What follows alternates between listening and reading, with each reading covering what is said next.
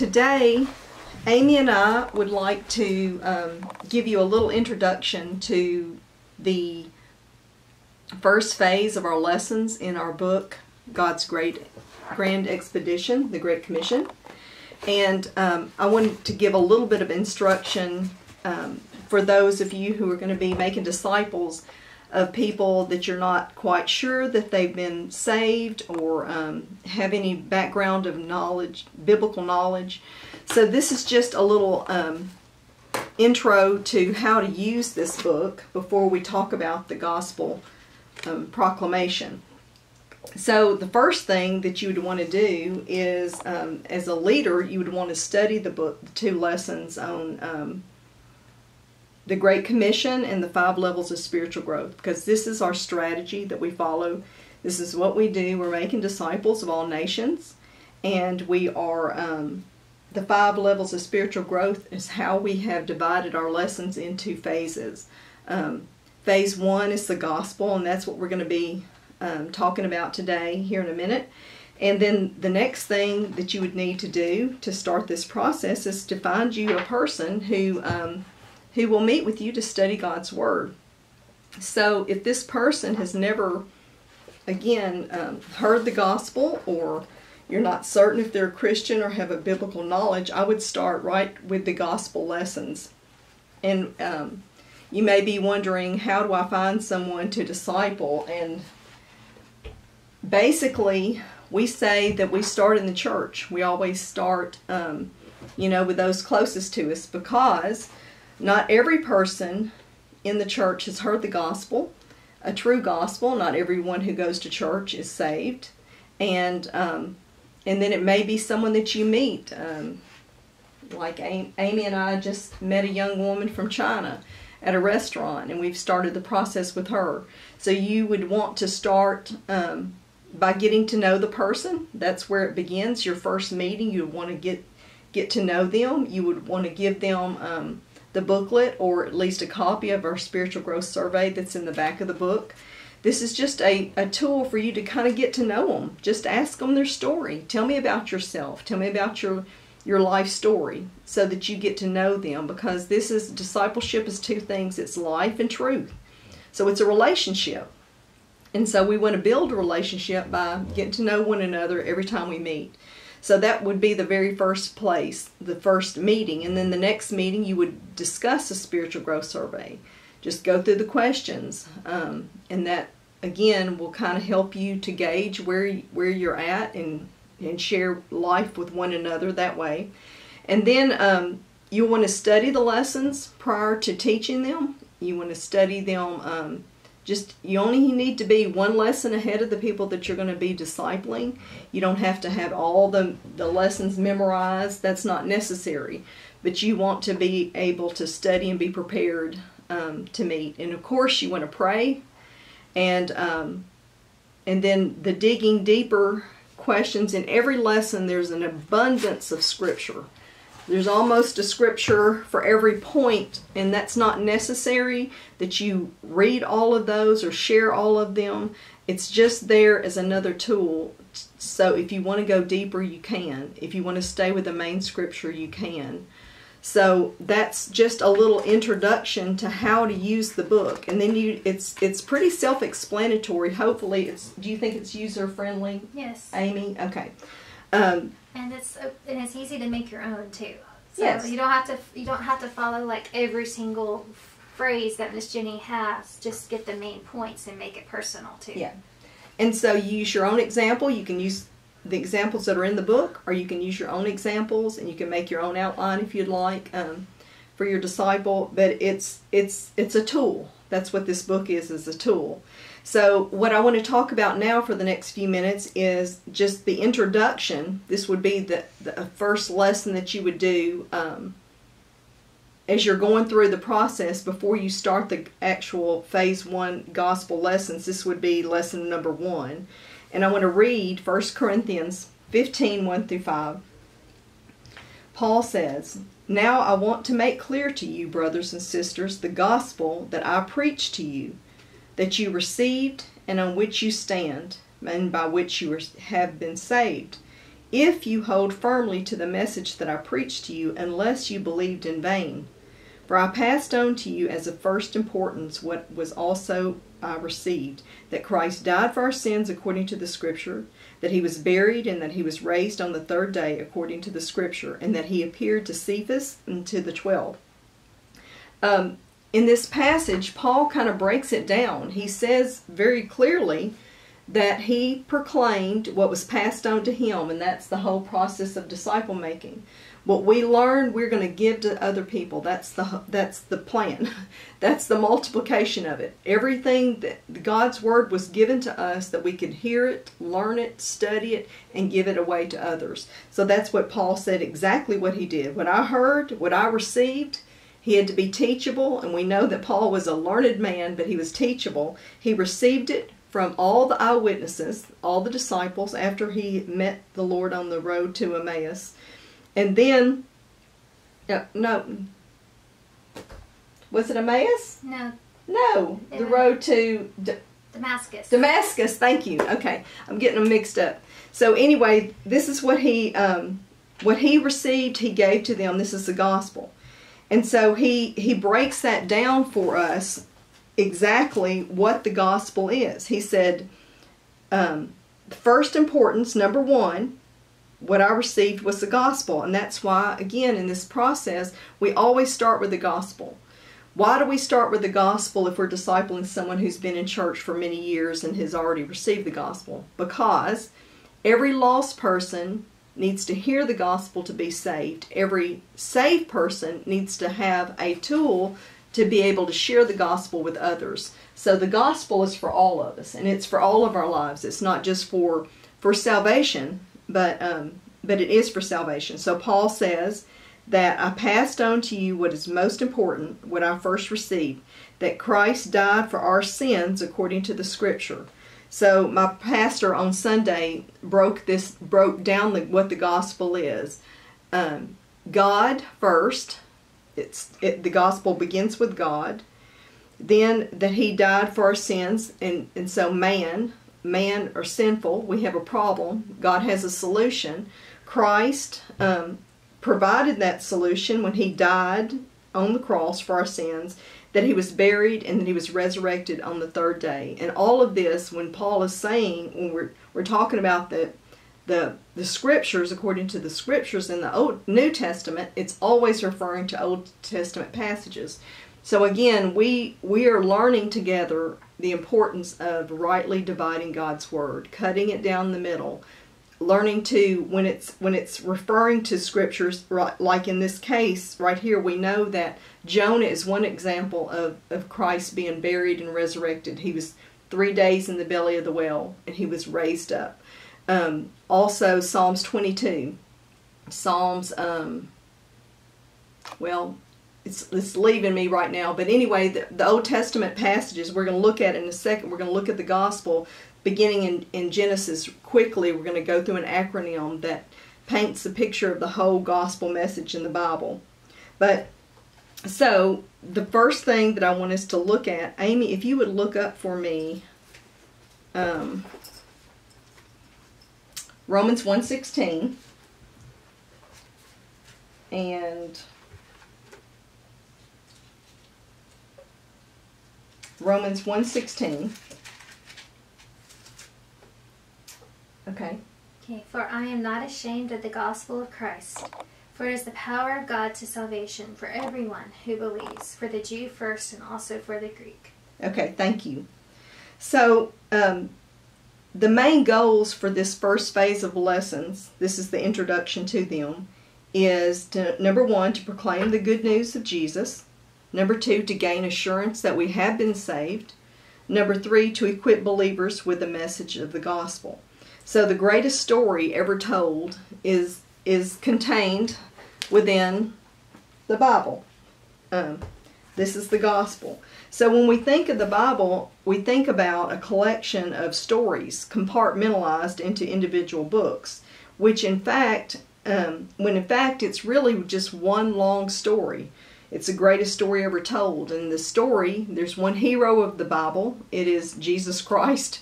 There's one theme of the Bible, that's Jesus Christ, and the entire book is pointing us to Him, and it explains the root of our problems and explains the cure for our problems. And it is a history book. Amy and I were sharing with our new friend, and I believe very soon to be sister in Christ from China, that it really is a history book. We learn history, we learn geography, we learn science. It's all there. It's a history book, and the history is all about Him. And so we become students of God's Word. But so here's an acronym, a simple acronym that Betsy Kellen from Downline Ministries taught us, and we learned this also as I went through Downline. But it's an acronym that encapsulates the Bible narrative. And so this could be shortened into a few short sentences, or you could expound on this greatly. This is my adaptation of what Betsy taught me in a short conversation. So we start with the first word is A, letter is A for anticipation. So the word Genesis means beginning, and in the beginning of time and space and of all creation was recorded in God's big storybook called the Bible. The first book is Genesis, and it's the beginning of time. So this is the beginning of time, whereas God was outside of time. There's eternity past and there's eternity future, but what is contained in the Bible is history of time, time and space. So the beginning is one of God's self-titles is the beginning. So Jesus said in Genesis 1 and 2, you want to read that? Genesis 1 and 2. In the beginning God created the heavens and the earth.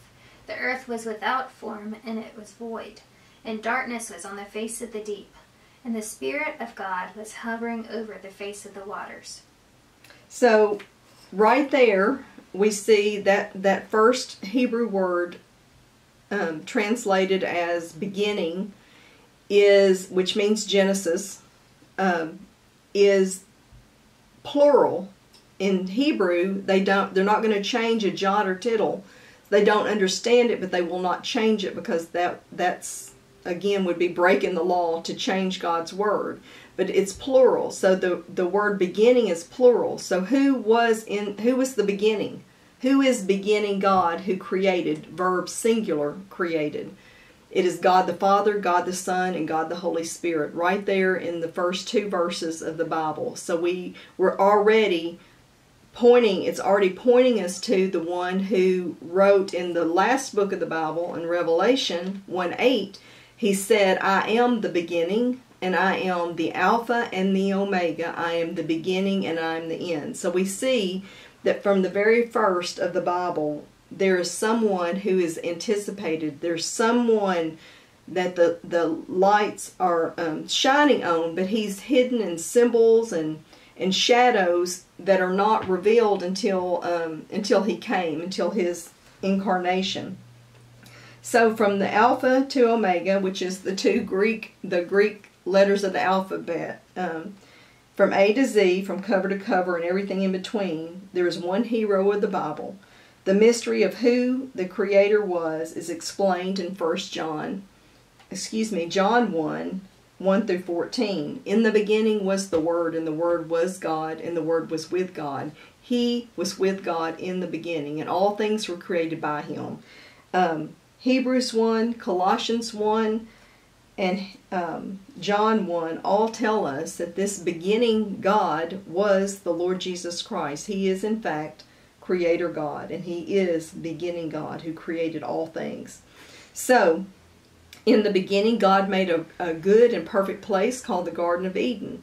And it all starts there. Even our faith begins. The genesis of our faith begins by believing in the Bible, number one, that this is not just a book. This is, in fact, the very Word of God. And the beginning of the account, the written account of creation in the Bible. And that's from Hebrews 11. But in the beginning, God made a perfect place called the Garden of Eden. And when everything was ready to sustain their lives, God made Adam and Eve the first people to be created. God formed Adam out of the dust of the earth. He formed Eve out of the rib of Adam. And he created them. When it says he created them in his own image, it means that they were created in his shadow, to shadow or shade. So they were the crown jewels of all his creation. And it's interesting to note that that word again means shadow and shade, because he made them to be in a close, intimate relationship with him, with the Creator. And that was his plan from the very beginning, is that he would walk and live with his people in a perfect place. And that's how the story ends also. But so they were his disciples. Adam and Eve were God's disciples. He inaugurated the first family when he officiated the wedding. So the family is the first institution that God established. And everything else in society flows out of that. That explains a lot of our problems today because of the breakdown of the family. So it was a paradise there because God was with them in the garden. For their own good, God gave them only 2 rules. Don't eat from the tree of the knowledge of good and evil.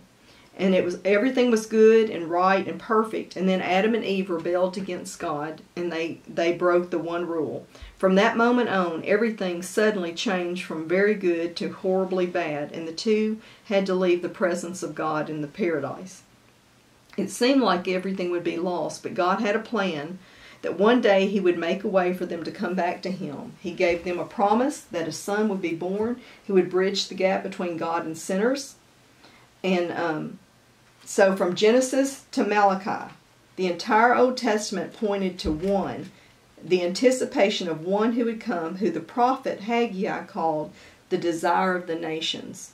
And so for approximately 4,000 years, they anticipated his arrival. And we find the explanation for all of this in the New Testament from 1 Corinthians. If you want to read 1 Corinthians 15, 45 and 49, I'm just going to reference Romans 3, 9 through 23, which says that all have sinned and fall short of the glory of God. There's none who are good, none who are righteous, none who seek God. That God had a plan through the Son of Man, sending his Son, whose title was the Son of Man, who would be the second Adam, who would make everything right. You want to read that? Okay. And so it is written, the first man Adam became a living being.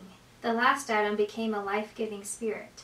However, the spiritual is not first, but the natural, and afterward the spiritual. The first man was of the earth, made of dust. The second man is the Lord from heaven, and was the man of dust. So also are those who are made of dust. And as is the heavenly man, so also are those who are heavenly. And as we have borne the image of the man of dust, we shall also bear the image of the heavenly man.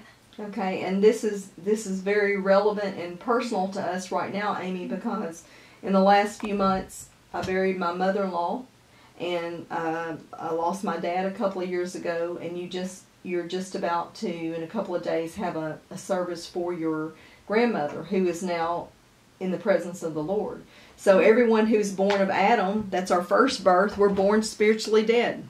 And that's going to require a birth, a new birth, Jesus said in John 12. But again, the entire Old Testament from Genesis to Malachi was pointing us to the solution to all of our problems. That we were all born in sin, we were all born spiritually dead without the Spirit, and we were all born separated from God.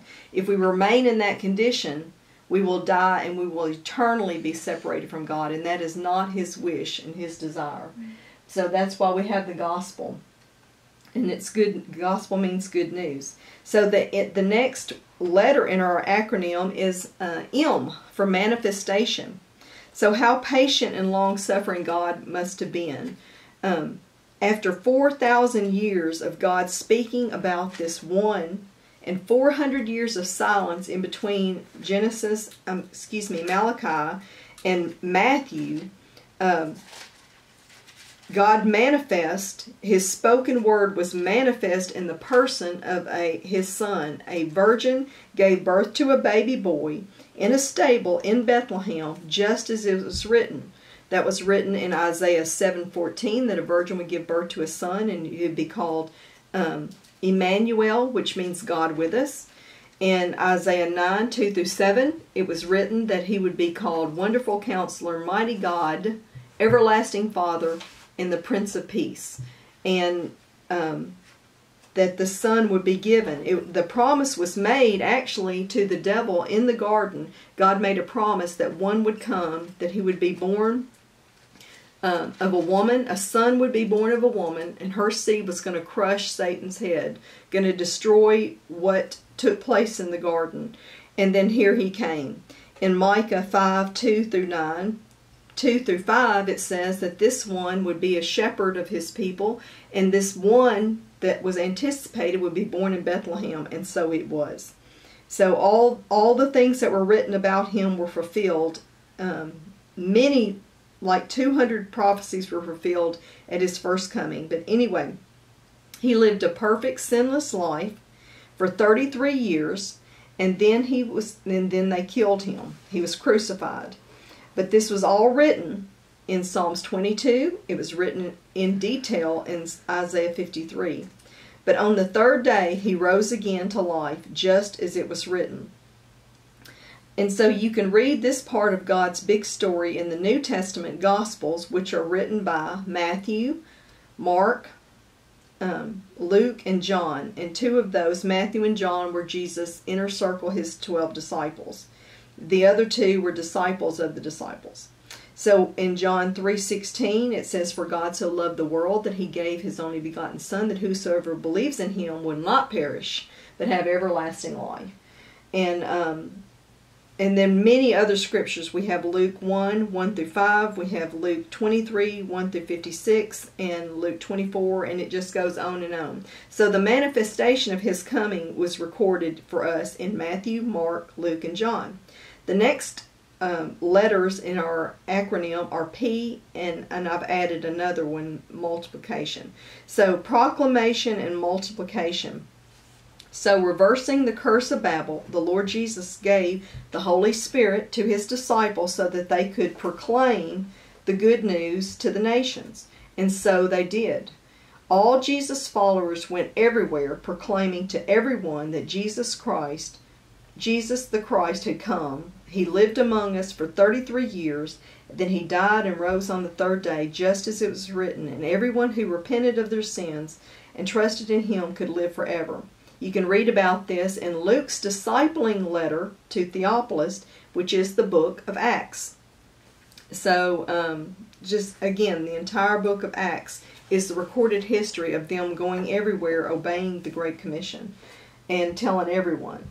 You see, disciple making is about building people who will go and spread God's name and fame to the nations. In other words, they will multiply the gospel. The linchpin in God's plan to bless all nations is through obedience, his people obeying the Great Commission. So that's proclamation and multiplication in the book of Acts. The next letter is E for explanation. The signs that pointed to Jesus were everywhere in the Old Testament, the only book that they had in the day. Yet God's plan was so intricate, so mysterious, so mind-boggling, that grasping it all required a lot of explanation. That's what we have the epistles, from Romans to Jude. That's what they're all about. From Romans to Jude is the explanation of this mysterious gospel. In Ephesians 3:1-16, we have an explanation of God's glorious plan to have one multi-ethnic family. Let's read that. Let's read Ephesians. I want you to read Ephesians Ephesians chapter 2. We're going to read 2. Start, Amy, in verse 11 and go to the end of Ephesians 2. Because this, again, we need to see that from the very beginning, from the Genesis, God had a plan, and this plan included people from every nation under earth. Here's our map over here, and we are, every little dot, if you can see it in the picture, represents a people group that we're reaching right now. Go ahead, Amy. Okay. Therefore remember that you, once Gentiles in the flesh, who are called uncircumcision by what is called the circumcision made in flesh by hands, that at that time you were without Christ, being aliens from the commonwealth of Israel and strangers from the covenants of promise, having no hope and without God in the world. But now in Christ Jesus, you who were once far off have been brought near by the blood of Christ. For he himself is our peace, who has made both one, and has broken down the middle wall of separation, having abolished in his flesh the enmity, that is, the law of commandments contained in the ordinances, such as to create in himself one new man from the two, thus making peace, and that he might reconcile them both to God in one body through the cross, therefore putting to death the enmity. And he came and preached peace to you who were afar off, and to those who were near. For through him we both have access by one Spirit to the Father. Now therefore you are no longer strangers and foreigners, but fellow citizens with the saints and members of the household of God, having been built on the foundation of the apostles and prophets, Jesus Christ himself being the chief cornerstone, in whom the whole building, being fitted together, grows into a holy temple in the Lord, in whom you also are being built together for a dwelling place of God in the Spirit. So this is very fitting for the time that we're living in. Before we even get to our last acronym is the consummation of everything, the big story, is that we are living in a time of division of every kind, racial division, enmity. In one of our lessons, The Well Who Came to the Woman, we're going to talk about this some more today when we record this lesson. But this is a big deal because only this gospel message can unify and bring peace. In Micah, when it said that he would be born, this one who was anticipated would be born in Bethlehem, he would be a shepherd and he would be our peace. Paul explains to us that in fact that's who Jesus is and what he did when he died on the cross and rose on the third day, that he made peace. He made peace between all ethnic groups. And again, his family is made up of every tribe and nation and language and tongue. When he says he loved the whole world, he was talking about ethnicity, not geography. Not necessarily geography, like Amy has been to China and Nepal, and we make disciples in South and Central America, in Africa. That's not, he's talking about ethnic groups of people. So God's big story is for everybody. It's not just for one tribe or nation and language. Right here is a copy of our book in Hindi. So we've just finished this book in the Hindi language, and it's being translated into Nepali and Tamil right now, and also French. And here's our copy of the book, The Strand of Pearls, basically the same book in Spanish. So it's for all people groups. Now the consummation of all things, this is our last letter C, will not take place until every person, every tribe and nation and language and tongue on the face of the earth hears this good news, receives this gospel. And that's what we're all about. This is the foundation that we begin our building process of making disciples on, is the gospel message. So God saved the best for last. The greatest story ever told ends with a wedding. Jesus showed John, his beloved disciple, how the story would end. He wrote it all out in the book of Revelation, or Apocalypse in Spanish. The Lord Jesus, and also Greek. The Lord Jesus will have all his children with him in paradise one day. For now, he's preparing a home in heaven for them where there will be no death or crying or pain there. And when his name and his fame reaches the ends of the earth, God and his people will live happily ever after. Will you be part of making that happen? You can read about this in Revelation. You want to go ahead and read Revelation 5 and 9 through 13 for us, Amy. So the proclamation of the gospel was recorded. Our battery's running out. Okay. We're in the age of proclamation of the gospel, explaining God's big story, and multiplication as we are going through our lives making disciples of all nations. Our strategy to accomplish this is woven throughout this book. So, you want to read Revelation? This is the end of the story. Okay. And they sang a new song. You are worthy to take the scroll and to open its seals, for you were slain, and have redeemed us to God by your blood, out of every tribe and tongue and people and nation, and have made us kings and priests to our God, and we shall reign on earth. Then I looked, and I heard the voice of many angels around the throne, the living creatures and the elders, and the number of them was 10,000 times 10,000 and thousands and thousands, saying with a loud voice, Worthy is the Lamb who is slain, to receive power and riches and wisdom and strength and honor and glory and blessing. And every creature which is in heaven and on earth and under the earth, and such as are in the sea, and all that are in them, I heard them saying, Blessing and honor and glory and power be to him who sits on the throne and to the Lamb forever and ever. Then the 4 living creatures said, Amen. And the 24 elders fell down and worshipped him who lives forever and ever. Amen. So that's the conclusion of God's big story. And so we're going to begin with our first gospel lesson now. And Amy Rhodes, who has lived in, well, let you tell the countries you've lived in and then get right into it. But this is one of my favorite gospel lessons, is the gospel of the 3 crosses. So Amy's going to teach that to us now.